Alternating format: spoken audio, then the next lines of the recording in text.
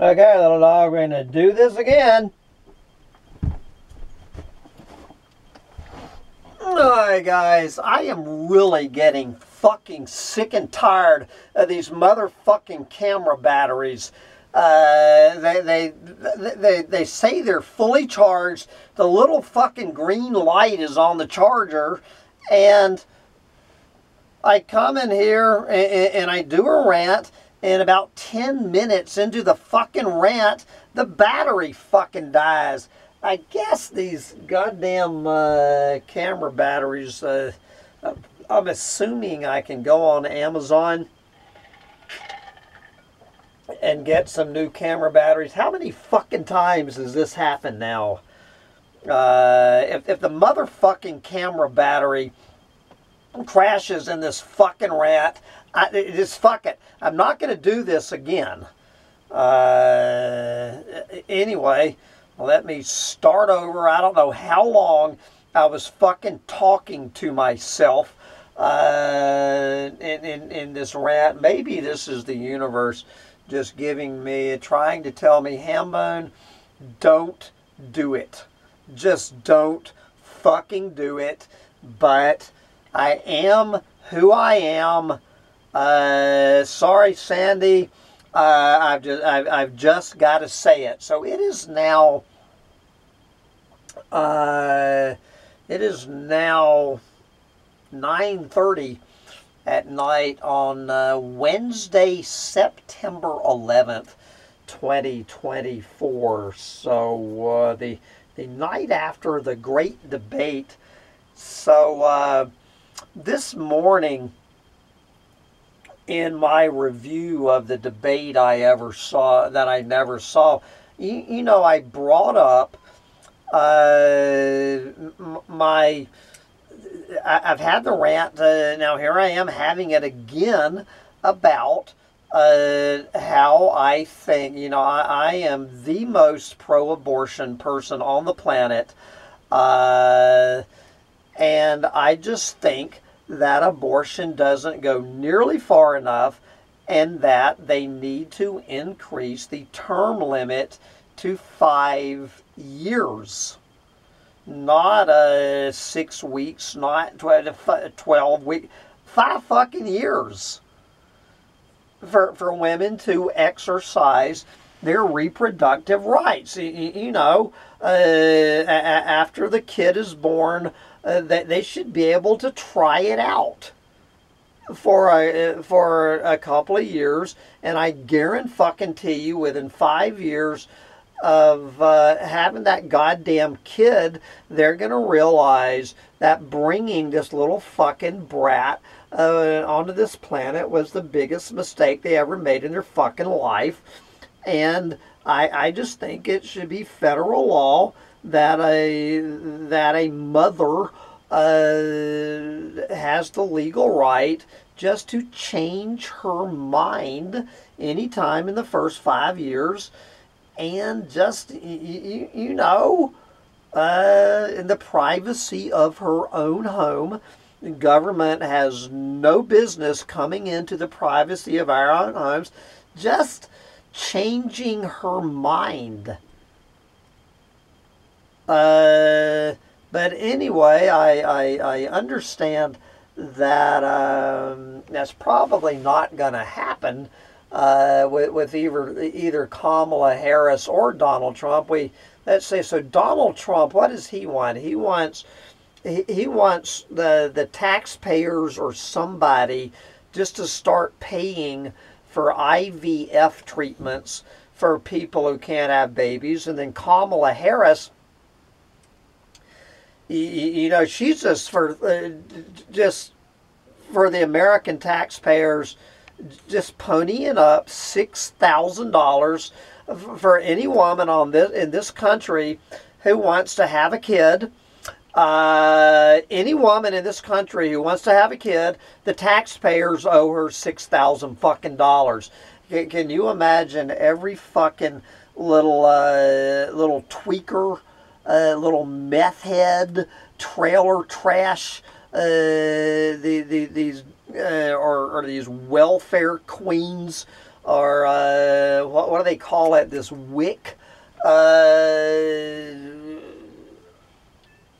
these welfare mothers and all of this shit, their ears pricking up like, goddamn, like, all I got to do is find a hard dick, and I got $6,000 of fucking meth. Thank you to the American taxpayer. So that's Kamala Harris's. That's her view on that we just need as many babies, no questions asked. You have a fucking baby in this country, and we're going to give you $6,000. So I'm a little unclear how Kamala Harris can say she's still pro-abortion anyway. But at least until this morning, I was fucking pro-abortion, and I guess, well, probably. I think shouldn't tell this story. This will probably crash the battery. Getting into this story, I'll try to keep it short. So I've mentioned before that I have only dealt with this goddamn abortion headache once in my life, but thank God it was available. So I was 18 years old. I was 18 years old, and my friend, my 31-year-old lesbian friend, she was the daughter of a very well-known and well-respected federal judge in Atlanta, Georgia. She and I found ourselves up at my cabin in North Georgia. We were going rafting down the Chattahoochee River the next morning, and we were sitting around, you know, having a few beers. Nothing much to do. So she came up with the idea, my 31-year-old lesbian, well, Hambone, you know, it's just the two of us. Would you do me a favor? And I said, what's that? And she said, do you mind sticking your dick into me?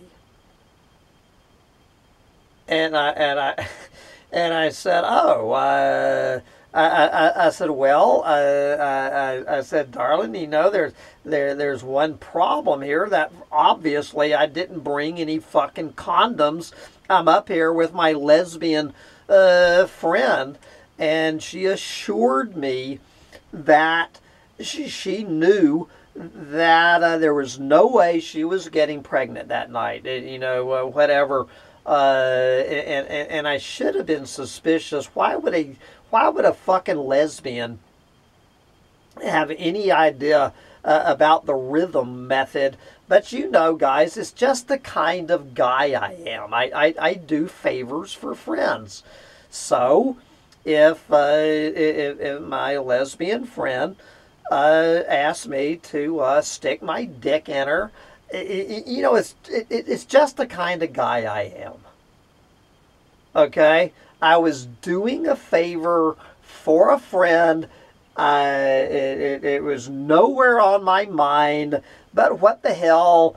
It's not that hard for an 18-year-old walking hard on to stick his dick in his lesbian friend, and we know exactly where the fucking story is going. And good fucking God, and thank God, this would have been in 1978, I guess. Thank God that abortion was legal in Atlanta, Georgia. And that you better believe that whole experience had a lot to do with me starting to look for someone to give me a doctor to give me a vasectomy, which took 4 long years.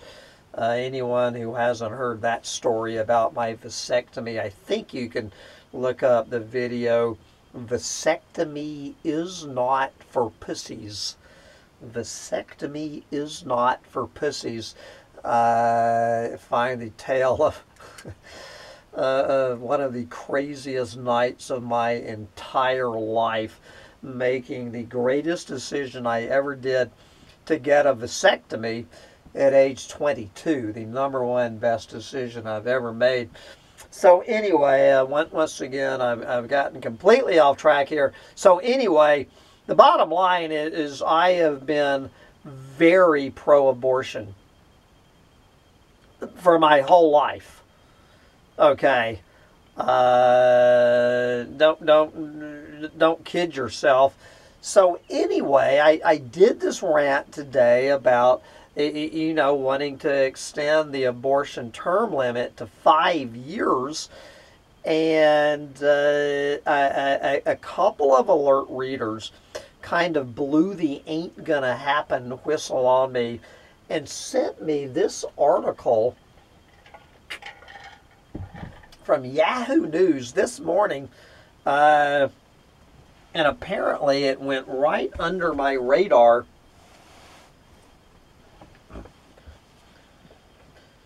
States with abortion bans saw a rise in tubal sterilizations after Roe versus Wade was overturned.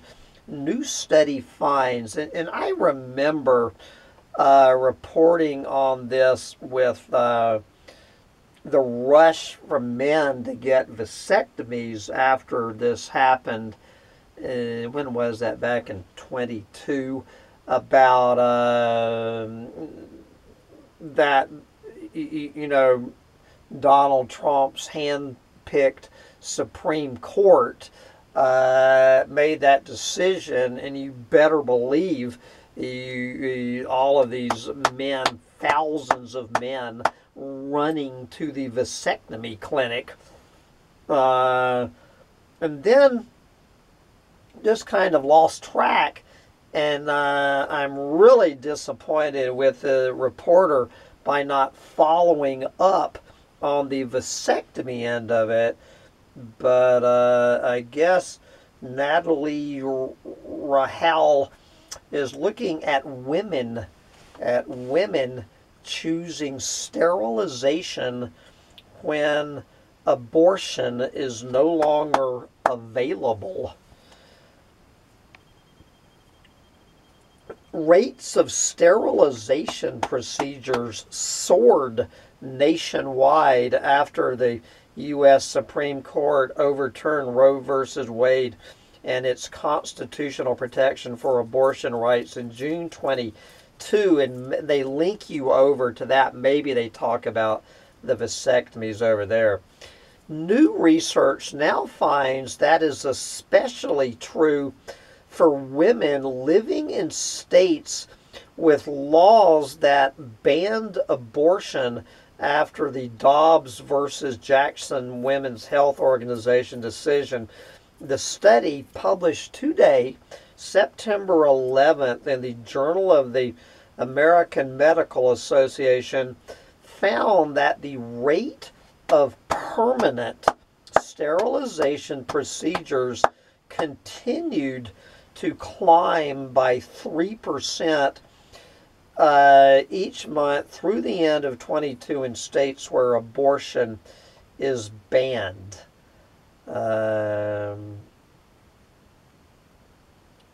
Okay, here's what to know about sterilization, and talking about female sterilization, and why the research suggests to experts that the court's decision to overturn Roe is impacting women, especially in states that have banned or restricted abortion well beyond access to the procedure.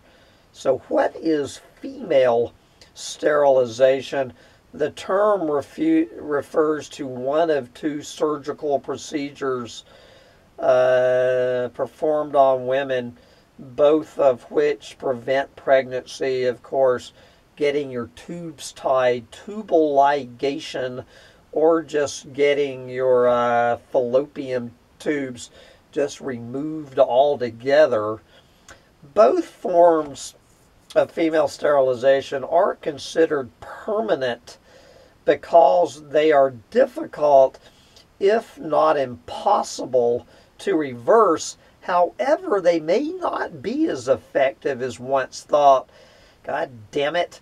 More than 8% of women became pregnant within 10 years of undergoing sterilization, one recent study found. Those damn fallopian tubes do know how to get back together. And while the procedures are considered very safe, they do require surgery and are performed under either local or general anesthesia, blah, blah, blah. Okay. Now this, I did not know. And I'm kind of reaching for the bullshit button here, but this is some goddamn good news. Sterilization is the most popular form of contraception in the United States and has consistently been the top choice since 1982, which is when I got my vasectomy, according to data from some place called the Guttmacher Institute. I don't believe for one fucking minute, I am blowing the bullshit detector button. I don't believe for one fucking minute that sterilization is the most popular form of contraception in the U.S. today and has been the top choice since 1982. No fucking way. Bullshit detected. Anyway, so what did the new study find? Like previous research, the study found a dramatic spike in tubal sterilizations across the U.S. immediately after Roe fell. But this latest paper is distinct because it shows the differing rates in states with and without abortion bans or restrictions. For at least 6 months following the Dobbs decision, sterilization rates continued to rise by 3% per month in states with abortion bans, following an 8% spike in the month after the decision. Between July and December 2022, rates continued to trend upward in other states also, but less dramatically, the researchers found. And I wish we had some more up-to-date statistics since December of 2022. Anyway, study co-author Zhao Zhu tells Yahoo, blah, blah, blah, quote, the main implication of this research is that policy decisions like Dobbs can have a broader impact and broader implications beyond abortion and affect women's health care decisions. The new study did not answer whether the Dobbs decision, in fact, caused more people to get sterilized. But, quote, what we're seeing is that people don't want to get into a situation of needing an abortion and not being able to obtain one, said Gretchen Borchelt, Vice President of the Women's Law Center. She adds that the upward trend in sterilizations is likely to continue.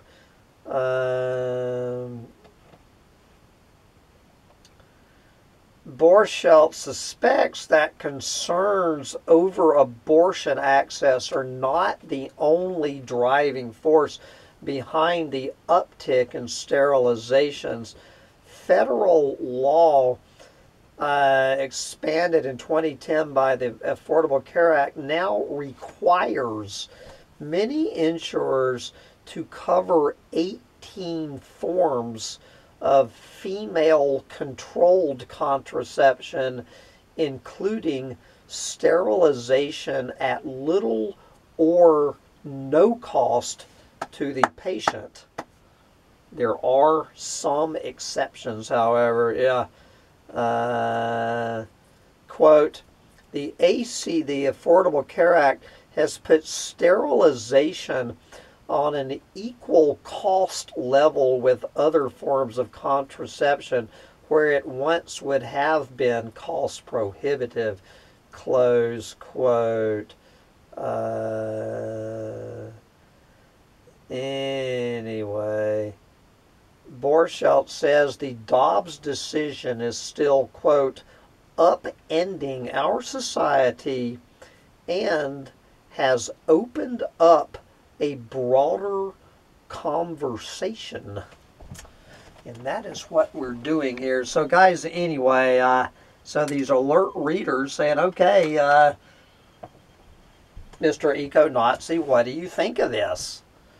And well, guys, I mean, after thinking about it all day, I have no choice but to cheer on Dobbs. Fuck Roe versus Wade. Roe versus Wade probably kept more people from getting sterilized than any fucking Supreme Court decision. There's probably more goddamn people on this planet today because of Roe versus Wade. You know what I'm saying? So I have no choice. We need a complete ban on abortion in every state, in this country, in every country on this planet. We need a global-wide, immediate ban on abortions on this planet. And you will see sterilization rates go through the fucking roof. And I would say, you know, make it for the next, let's just see where we are. You know, I mean, you know, it's kind of like the 5-year term limit. We should have a right to see how we're doing. So let's make it for 20 years. For the next 20 years, I think abortion needs to be completely banned. And see how many people, men and women, get sterilized when they don't have this little get out of jail free card like me and my lesbian friend had.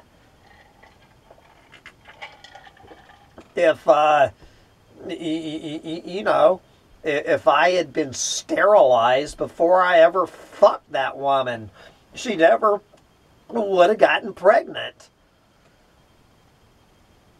You know, never would have had to deal with the goddamn abortion. If I had been firing blanks into that damn lesbian. This is it's just simple math, guys. I'm sorry, it's simple fucking math. There's too many fucking people on this fucking planet.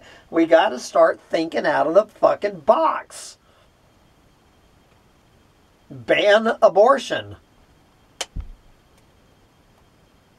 So, anyway, but well, I mean, we should also ban IVF treatments and we sure as shit should ban paying $6,000 to some fucking tweaker trailer trash for getting knocked up.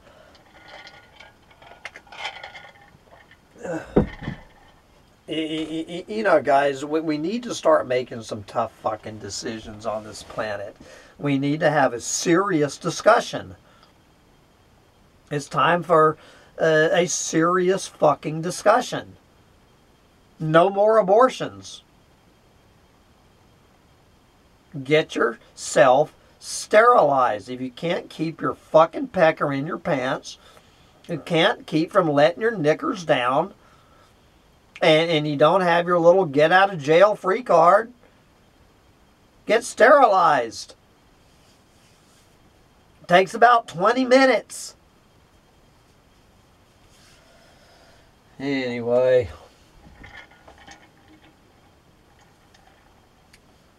Well, I really got nothing more to say. Except get out there and enjoy getting sterilized while you still can, before they make sterilization illegal, which is what I'm sure a lot of people in this country, I guarantee you there's a lot of fucking people who want to make sterilization legal. That's somewhere in Project 25, I'm quite sure. Anyway, I gotta go to bed. Bye, guys.